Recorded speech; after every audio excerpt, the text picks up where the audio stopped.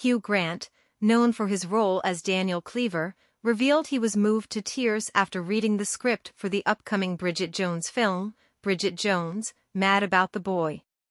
Though his character wasn't initially included in the script, Grant contributed by writing some scenes that director Michael Morris approved.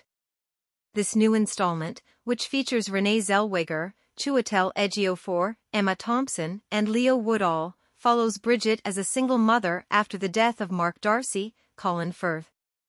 Grant had turned down a role in the previous film, Bridget Jones's Baby, 2016, because he felt his character didn't fit.